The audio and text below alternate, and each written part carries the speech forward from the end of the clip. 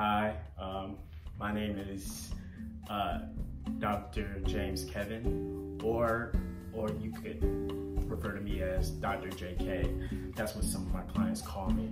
So basically, all I do is help my clients through adversity with their situation and their problems, and we try to find a solution to the problem so we can get through it. Hey J. Cole, how you doing? It's been a good minute since last time I saw you. Can you tell me what you've been up to and like what you've been doing? Well, currently I've been, going outside more. That's been getting some good. good That's rest. good. I've been walking beaches and riding my bike, and I met somebody. Grippy. Excuse me? Yeah. You say Grippy, right? Yeah, Grippy. Her name is Grippy. Grippy. Like the word Grippy. It's Grippy. Like Grippy. Okay. So, if I may ask, why is her name She Grippy? has immaculate skills.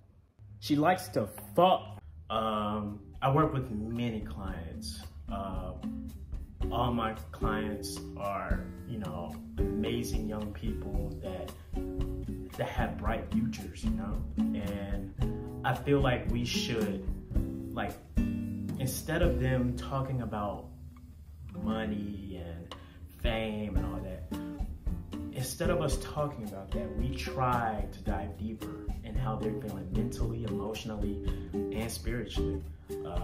Because at the end of the day, mental health is a serious thing.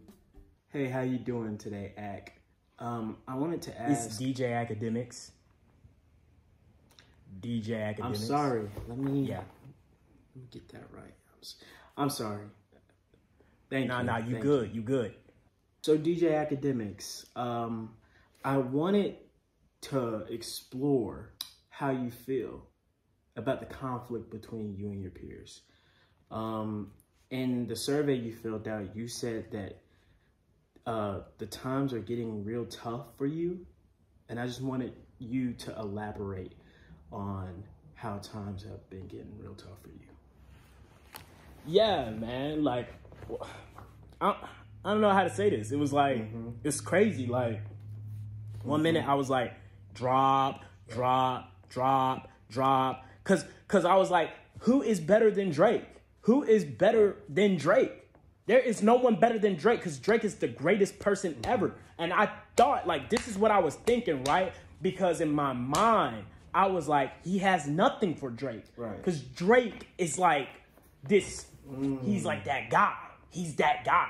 He's that dude. What happened? It was like, we were up. We were so up. It was like, it was like a 2-0 lead, right? It was like a 2-0 lead. We had a 2-0 lead going into half. It was game 3. We were like, oh yeah, we got this in the bag. Out of nowhere, Kendrick Lamar wants to ruin everything. He wants to sit here and get all upset and mad.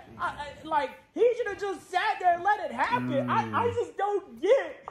I don't get why. Why would he do that? Why would he talk to Adonis and Drake's mom? Why would he do that? Why would he shout me out? What the f*** did I do? What did I do? It's really challenging, and I can see that. First step we should take in this time of adversity for you is acceptance. What? Acceptance? Right? Why would I accept? Acceptance that your peer, Drake, right, was defeated. What is I'm that sorry, gonna I do know for you me? don't want to hear that, but... What? Just recently, most of my clients, I don't know how this happened, but most of my clients have, it's like that was supposed to be like a bomb. But yeah, most of my clients have been clashing And it's like, you know, as we're progressing, right, you know, it's just really hard to grasp like how everyone's doing, because everyone was affected differently in this situation. I don't know what happened, but yeah, it was different. Welcome back, Kendrick. It's been a minute last time you came to a session. Last time we spoke, you said that you don't know why they keep playing with you. I want you to go into detail on who's they, and tell me, how does that make you feel? His mind was conflicted. He was misusing his influence. And sometimes I thought the same. Right. He's a liar. He's a liar. He's a liar. He lied about religious views. Okay. He lied about his surgery. He lied. He lied. Calm down, Kendrick. Remember last time. I'm sorry, Dad. Breathe. I'm sorry. Breathe. So, are we still, from last session, are you still seeing dead people? Oh, yeah, about that. Uh-huh. What's going on? What is this?